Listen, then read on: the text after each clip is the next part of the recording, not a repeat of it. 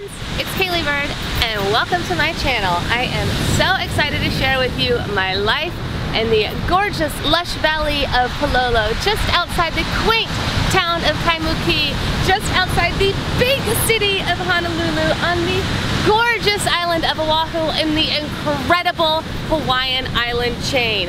Oh my gosh, you guys. These last 4 years living out here has been like a crazy dream. Every day I wake up literally and I'm like, am I here? Is this my house? Is this my address? Is this my job? Yes, it is, it has been, and it has been the greatest. And I'm so excited to share it with you guys. I'm not gonna go down to Waikiki and show you all the touristy whatever. If you wanna see that, I'm sure there are 1,000 other vlogs that can show you. Today, I am going to show you my life, my little coffee shop, my little happy spaces, my favorite beaches, my favorite hikes, and of course, plenty of my hula hooping. So thank you guys for being here. Make sure you pop that subscribe button. I hope you have as much fun checking out my life out here as I have had living it. Oh my goodness, yes, it really is that good. All right, thanks guys, enjoy.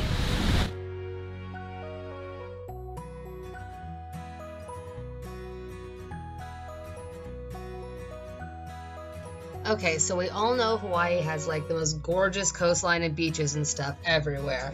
But I really want to share with you my own little personal town of Kaimuki. I love this. It's called the Top of the Hill Town. It is super adorable, very nicely located just outside of Honolulu, close to dozens of hikes and so many beaches. And not only is it in a great location, but I love that it is all locally owned businesses. There are no Walmarts or Applebee's or any of that crapola around here. The biggest brand names, literally, there is a Goodwill and a 7-Eleven, and about a mile away there's a McDonald's. And lucky for me, the best spot in Kaimuki is also where I work a few mornings a week. Yep, Coffee Talk. I love it so much. I am a barista and it is awesome. I get to meet all of the fun creatives all over Kaimuki.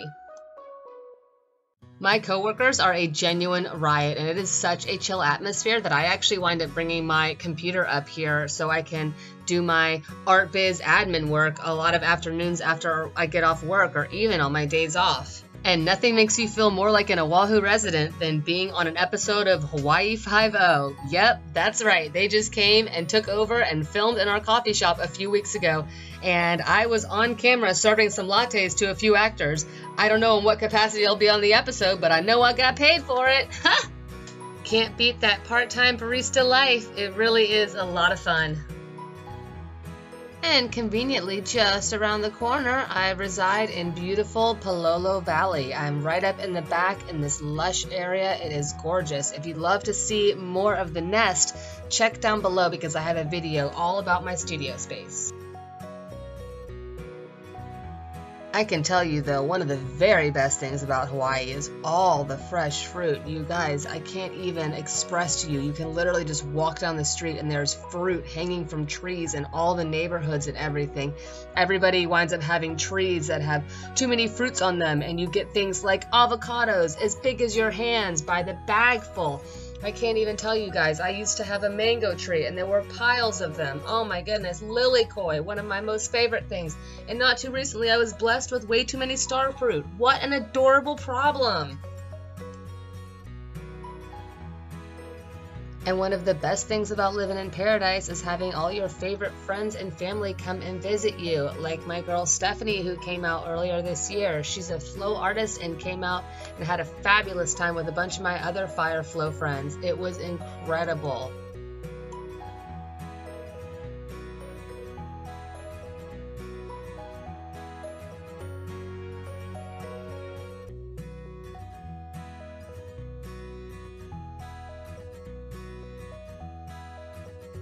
And just past my place is the H1 highway up the East Coast, which is one of the most gorgeous and scenic drives, I think, on the planet. I can't even imagine anything more beautiful.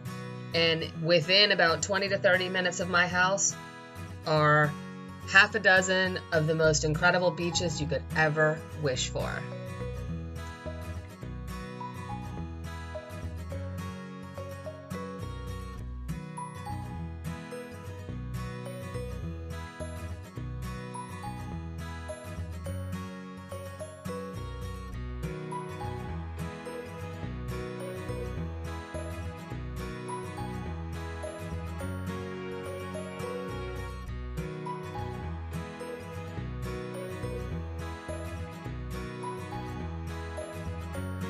And don't even get me started on these sunsets we have out here. They're like paintings in the sky. But I will admit, the only thing nicer than admiring a gorgeous sunset on the beach is spending the night and waking up the very next morning on that same beach. Oh my goodness, beach camping under the stars, under the Milky Way, under the shooting stars. You can't even believe the bliss. And even after almost 4 years here, I'm still being taken to amazing new places. Look at this incredible coastline that one of my best friends, MC, has taken me to. It was an incredible afternoon. We ran around, exploring, loving life, looking at the coast, these formations and the splashes and the rocks, and just being around this super intense natural energy. Oh my gosh, I can't even describe it, you guys. The sea spray, just everything. And where else but Hawaii can you come across a bench that literally hangs right over the ocean?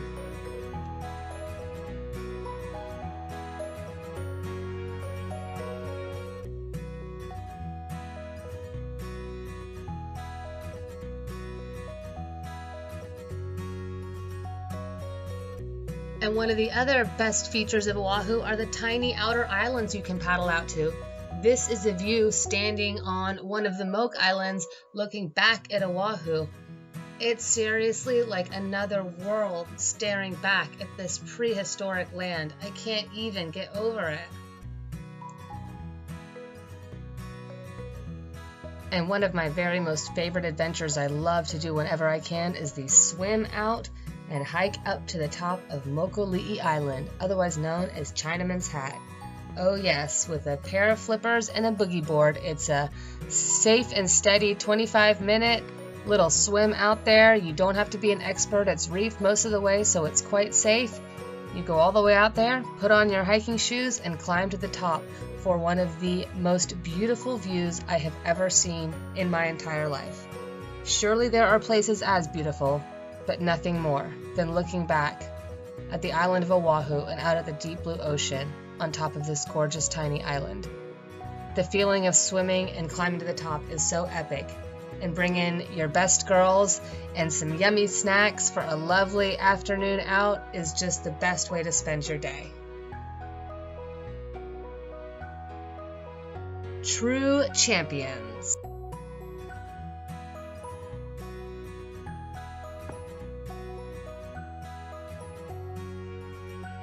And just in that same area, there's an amazing sandbar in Kaneohe Bay. You can paddle or boat out, drop anchor, and literally just hang out all day in about waist-deep water, far out from the beach.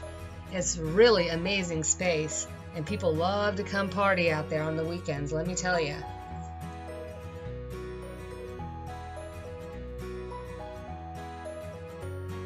And did someone mention hula hooping? Because, yeah, your girl definitely does that all over the island. From the beaches to the rocky coast, to the jungle hikes that end in waterfalls, to the ridge hikes, to everywhere in between. Your girl is all about having that hoop action on island.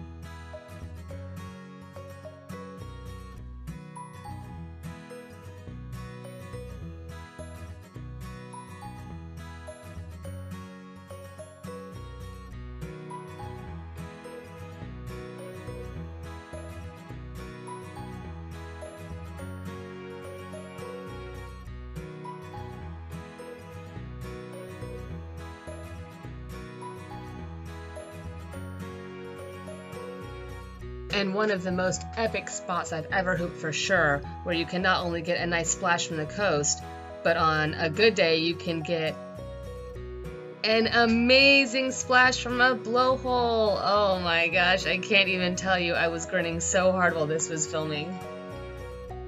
And of course, everybody digs the beaches, but if you've been following me for even a minute, you know how much I love my hikes.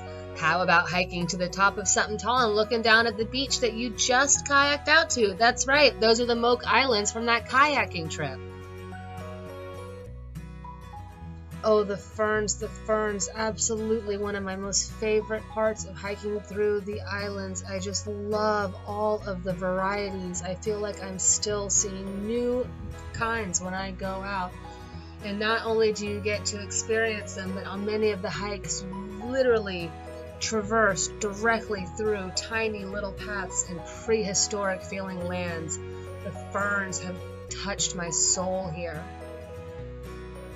And of course, traversing these ridge lines through hundreds and thousands of fern plants for hours and hours gives you the reward of views of the island that are completely unparalleled.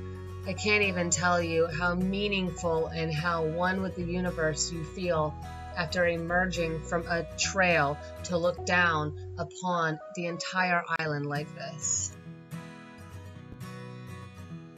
Here's one of my most favorite hikes on the whole island, Lanipo. This is the view from the top of the peak. It's about a 7 or 8 mile hike, and it takes about that many hours to get there and back. Luckily, it's actually really close to my house. And I know it's kind of hard to tell from this video, but you can literally see about 80% of the entire island of Oahu from this peak. It is a pretty treacherous hike, and the feeling of accomplishment is unparalleled at the end. One of my best friends, Bela, and I used to tackle all these hikes together before she left the island. I miss you, Bela. Interestingly enough, the terrain is actually very different on parts of the island that are quite close together.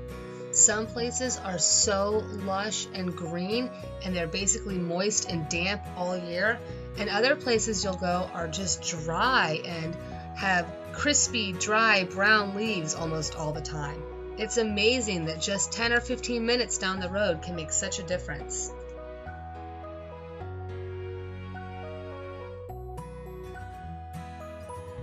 Many of these ridges are so high that the weather actually changes depending on how high you are. Often, you will get to the peak after hours and hours of hiking through treacherous jungle and land, only to be rewarded with a view of pure white. I should be able to see about half the island from here, but instead, we're hanging out in the clouds today, baby. But honestly, as hot as those ridges get, this can be a really happy occurrence.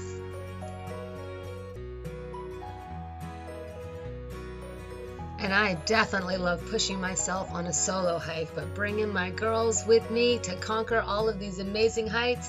Even my besties from back on the East Coast will come, because there is nothing better than a great view when it is shared with your best friend.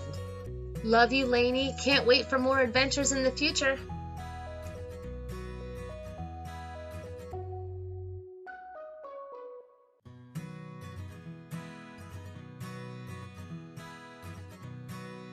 And then other days we choose to take it a little easier and do some nice plein air painting, either up on a beautiful ridge, sometimes at the beach, or even in the Arboretum.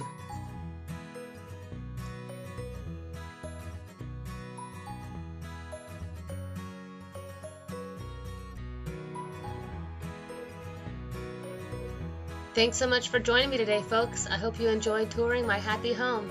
Make sure you pop that subscribe button and stick around for all the fun adventures.